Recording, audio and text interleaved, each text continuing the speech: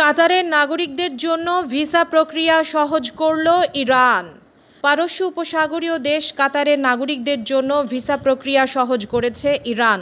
কাতারের নাগরিকরা এখন থেকে ইরানে পৌঁছানো মাত্রই ভিসা সংগ্রহ করতে পারবেন, অর্থাৎ তারা অন অ্যারাইভাল ভিসা পাবেন। একজন সরকারি কর্মকর্তার বরাত দিয়ে কাতারের পররাষ্ট্র মন্ত্রণালয়ের ওয়েবসাইটে জানানো হয়েছে, কাতারের পাসপোর্টধারী ব্যক্তিদেরকে ইরান অন অ্যারাইভাল ভিসা দেওয়ার সিদ্ধান্ত নিয়েছে। অবশ্য বিষয়টি এখনও ইরানের পক্ষ থেকে নিশ্চিত করা হয়নি। সামাজিক যোগাযোগের মাধ্যম টুইটার ব্যবহারকারী কাতারি নাগরিকরা এই খবরকে স্বাগত জানিয়েছেন। তারা বলছেন, ইরানের পক্ষ থেকে কাতারি নাগরিকদের জন্য এটি একটি উপহার। কাতারে বহু সংখ্যক শিয়া মুসলমান রয়েছেন যারা বিভিন্ন সময়ে ইরানে অবস্থিত পবিত্র মাজারগুলো জিয়ারতের জন্য ইরান সফর করেন। এছাড়া ইরাকের কারবালায় অনুষ্ঠিত আশুরা ও আরবাইনের সময় কাতারের এসব শিয়া মুসলমান ইরান হয়ে ইরাক সফরে যান। 2017 সালের জুন মাসে সৌদি আরব, সংযুক্ত আরব আমিরাত, বাহরাইন এবং মিশর একযোগে কাতারের ওপর সর্বাত্মক নিষেধাজ্ঞা আরোপ করে।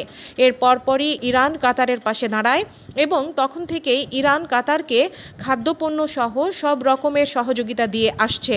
সম্প্রতি কাতার ঘোষণা করেছে তারা ইরানের সঙ্গে জাহাজ সেবা চালু করবে, যার মাধ্যমে ইরান ও কাতারের ভেতরে কার্গো পরিবহন এবং পর্যটন শিল্পের ব্যাপক উন্নয়ন ঘটবে। এরই মধ্যে কাতার একটি ফেরি সার্ভিস চালু করেছে, যাতে 500 বিছানা, 1200 সিট এবং 250টি কক্ষ রয়েছে। ফেরিটি সপ্তাহে 2 দিন কাতারের হামাদ বন্দর থেকে ইরানের বুশের বন্দরে যাওয়া আসা করছে। পূর্ব চীন সাগরে শক্তি বাড়াচ্ছে জাপান, চীনকে ঠেকাতে সেনকাকুতে বিশেষ পুলিশ। পূর্ব চীন সাগরে সামরিক শক্তি বাড়াচ্ছে দ্বীপ দেশ জাপান। প্রধানত চীন ও উত্তর কোরিয়ার ক্রমবর্ধমান প্রভাব ও হুমকি মাথায় রেখেই সামরিক উপস্থিতি নিশ্চিত করছে টোকিও। এই অঞ্চলে ইতিমধ্যে বিমান বাহিনীর একটি বহর মোতায়েন করা হয়েছে। এএফপির খবরে বলা হয়েছে, বিতর্কিত দ্বীপপুঞ্জ সেনকাকুতে এবার বিশেষ পুলিশ বাহিনী পাঠানোর পরিকল্পনা হাতে নিয়েছে জাপান। কড়া নজরদারি লক্ষ্যে চলতি বছরের শেষের দিকেই বিশেষ এই বাহিনী মোতায়েন করা হবে। টহলের জন্য দেয়া হবে সাবমেরিন, অত্যাধুনিক মারণাস্ত্র, এমনকি হেলিকপ্টারও। এই লক্ষ্যে আগামী বছর সামরিক বাজেট বাড়িয়ে $50.3 বিলিয়ন করার পরিকল্পনা রয়েছে দেশটির। বিমান বাহিনীর জন্য যুদ্ধবিমান ও ক্ষেপণাস্ত্র কর্মসূচির অর্থায়নে এই অর্থ ব্যয় করা হবে। সেই সঙ্গে অস্ট্রেলিয়ার সঙ্গে প্রতি বছর যৌথ সামরিক মহড়াও আয়োজন করছে। উত্তর প্রশান্ত মহাসাগরে ছোট বড় 6,852টি দ্বীপের সমষ্টি জাপান। এর মধ্যে দূরবর্তী ও প্রত্যন্ত অঞ্চলের বেশ কিছু দ্বীপ নিয়ে পার্শ্ববর্তী দেশগুলোর সঙ্গে দ্বন্দ্ব রয়েছে। এর মধ্যে চীন, উত্তর কোরিয়া ও দক্ষিণ কোরিয়ার সঙ্গে দ্বন্দ্বের কেন্দ্রে রয়েছে সেনকাকু। দ্রুত পরিবর্তনশীল নিরাপত্তা পরিবেশের জবাবে জাপান তার সামরিক শক্তি বৃদ্ধির প্রয়োজন তীব্রভাবে অনুভব করছে। সম্প্রতি জাপানের শীর্ষ এক কূটনীতিক বলেন, টোকিও কেবল ওয়াশিংটনকে খুশি করার জন্য তার পেশি শক্তি বাড়াচ্ছে তা নয়। গত 10 বছরে চীন ও উত্তর কোরিয়া আমাদের জন্য বড় নিরাপত্তা উদ্বেগ তৈরি করেছে। 2013 সালের পর থেকে উত্তর কোরিয়া প্রায় 7টি ক্ষেপণাস্ত্র ও 3টি পরমাণু বোমার পরীক্ষা চালিয়েছে।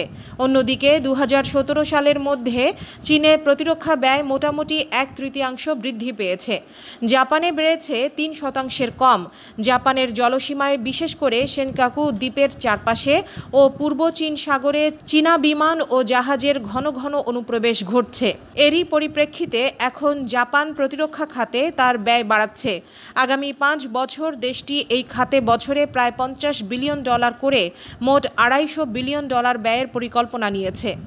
জাপানের সংবাদ মাধ্যম এনএইচকে জানিয়েছে, পূর্ব চীন সাগরে বিশেষ পুলিশ পাঠানো জাপানের নতুন প্রতিরক্ষা নীতির অন্যতম পদক্ষেপ। জাপানি পুলিশের ক্ষেত্রেও এটা নতুন ঘটনা। পরিকল্পনা এগিয়ে নিতে সরকারের কাছে বাজেট বরাদ্দের আবেদন করেছে জাপান পুলিশ। পরমাণু বোমা ব্যবহার, নতুন ঘোষণা ইমরান খানের। কাশ্মীরের বিশেষ মর্যাদা বাতিল করার ভারত সরকারের সিদ্ধান্তের বিরুদ্ধে সোচ্চার ইমরান খানের পাকিস্তান। কেবল কাশ্মীর নয়, সেই সাথে আসামের এনআরসি নিয়েও ভারতের বিরুদ্ধে কথা বলে যাচ্ছেন তিনি। তবে তিনি স্পষ্ট করে তার দেশের পরমাণু বোমার ব্যবহার নিয়ে নতুন ঘোষণা দিয়েছেন। তিনি বলে দিলেন তার দেশ প্রথমে পরমাণু অস্ত্র ব্যবহার করবে না। কাশ্মীর প্রসঙ্গ উত্থাপন করে লাহোরের এক অনুষ্ঠানে বললেন পাকিস্তানের প্রধানমন্ত্রী। তবু ভারতকে নিশানা জম্মু ও কাশ্মীরের বিশেষ মর্যাদা প্রত্যাহার এবং রাজ্যকে দুটুকরো করে কেন্দ্রশাসিত অঞ্চলে বিভাজন নিয়ে ভারত পাকিস্তানের মধ্যে উত্তেজনা সৃষ্টি হয়। সেই ঠান্ডা লড়াই গড়ায় জাতিসংঘ পর্যন্ত।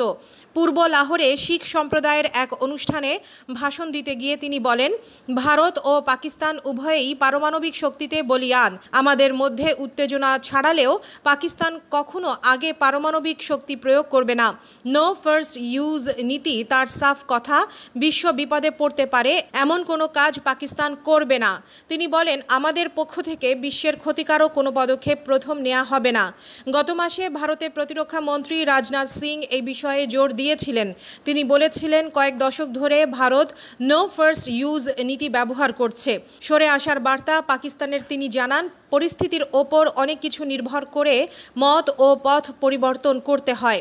এর মাধ্যমে তিনি পরমাণু অস্ত্র প্রথমে ব্যবহার না করার ভারতীয় নীতি থেকে সরে আসার ইঙ্গিত দিয়েছেন। আর পাকিস্তান এ ধরনের কোনো কথা বলেনি। তবে ভারতের সরে আসার ইঙ্গিতের পর পাকিস্তান এবার বলল তারা প্রথমে পরমাণু অস্ত্র ব্যবহার করবে না। ভারত পাকিস্তান সংলাপে আন্তর্জাতিক তৎপরতা।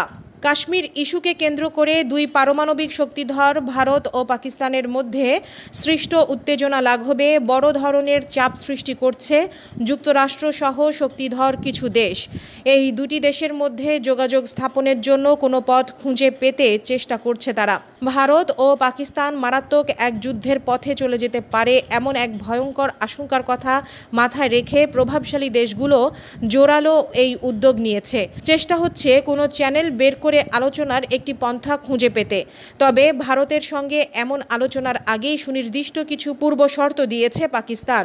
এই খবর দিয়েছে নিউ ইয়র্ক টাইমসের পাকিস্তানি সংস্করণ অনলাইন এক্সপ্রেস ট্রিবিউন।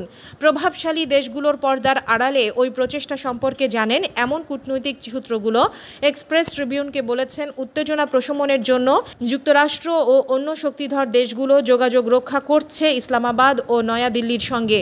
এই ক্ষেত্রে আগের মতো অবস্থানে নেই পাকিস্তান। তারা ভারতের সঙ্গে এমন আলোচনায় পূর্ব শর্ত দিয়েছে। এর মধ্যে রয়েছে দখলীকৃত কাশ্মীর থেকে অনবিলম্বে কারফিউ প্রত্যাহার করতে হবে এবং সেখানকার রাজনৈতিক সব নেতাকে মুক্তি দিতে হবে। সম্প্রতি নিউ ইয়র্ক টাইমসে প্রকাশিত হয় পাকিস্তানের প্রধানমন্ত্রী ইমরান খানের একটি নিবন্ধ। তাতে তিনি ভারতের সঙ্গে আলোচনায় পাকিস্তানের আগ্রহের কথা জানান। তিনি তাতে জানিয়ে দেন, এমন আলোচনার আগে ভারতের প্রধানমন্ত্রী নরেন্দ্র মোদীকে কাশ্মীর ইস্যুতে গৃহীত পদক্ষেপ থেকে পিছু হটতে হবে। ইমরান খানের দৃষ্টিতে কাশ্মীরে ভারতের দখলদারিত্ব সম্প্রসারণ অবৈধ। এই বিষয়ে পাকিস্তানের মুলতানে সাংবাদিকদের সঙ্গে কথা বলেছেন পররাষ্ট্রমন্ত্রী শাহ মেহমুদ কুরেশি। তিনি বলেছেন, ভারতের সঙ্গে কখনোই দ্বিপক্ষীয় সংলাপ থেকে বিরত ছিল না পাকিস্তান।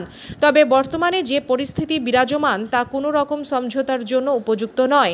তিনি এই সময় প্রধানমন্ত্রী ইমরানের অবস্থা পুনর্ব্যক্ত করে বলেন, এখন ভারতকে যে কোনো আলোচনার আগে অবশ্যই সুনির্দিষ্ট কিছু শর্ত পূরণ করতে হবে। ওই কর্মকর্তা ভারতের এমন উদ্দেশ্যের বিরুদ্ধে বলেন, পাকিস্তান সরকার এখন একটি স্পষ্ট অবস্থান নিয়েছে। তা হলো 5ই অগাস্টের পূর্ববর্তী অবস্থায় ফিরে না গেলে বা তার কাছাকাছি অবস্থায় ফিরে না যাওয়া পর্যন্ত ভারতের সঙ্গে কোনো আলোচনা হতে পারে না।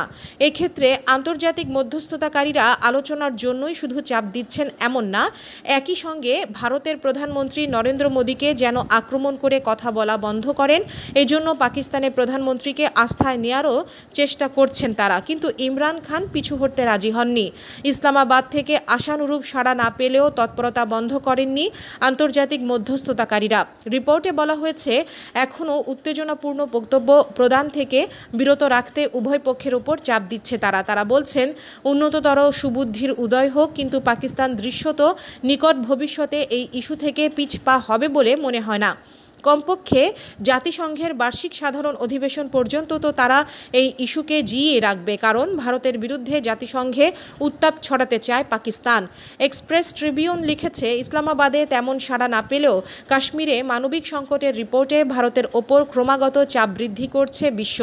পাকিস্তান সরকারের কর্মকর্তারা বলছেন, ভারত সরকার দাবি করছে কাশ্মীরের সার্বিক অবস্থা ভালো, কিন্তু পক্ষান্তরে সেখানে ক্রমবর্ধমান হারে মানবাধিকার লঙ্ঘনের বিষয় ধীরে ধীরে ধীরে বিশ্বজুড়ে ছড়িয়ে পড়ছে। সর্বশেষ এমন উত্তাপ ছড়িয়েছেন যুক্তরাষ্ট্রের বর্ষিয়ান ডেমোক্র্যাট নেতা বার্নি স্যান্ডার্স। তিনি এবার প্রেসিডেন্ট নির্বাচনে তার দল থেকে প্রার্থী হতে চাইছেন। তিনি কাশ্মীরে ভারতের দখলদারিত্বকে অগ্রহণযোগ্য বলে অভিহিত করেছেন। উপরন্তু কাশ্মীর নিয়ে দীর্ঘদিনের বিরোধ জাতিসংঘের অধীনে শান্তিপূর্ণভাবে সমাধান করার আহ্বান জানিয়েছেন। ডিয়ার ভিউয়ার্স, আমাদের চ্যানেলের নিউজটি যদি আপনাদের ভালো লেগে থাকে তবে আমাদের চ্যানেলকে সাবস্ক্রাইব করুন এবং আপনাদের বন্ধুদেরকেও সাবস্ক্রাইব করতে উৎসাহী করুন। নতুন নতুন নিউজ জানার জন্য আমাদের চ্যানেলের সাথেই থাকুন। ধন্যবাদ।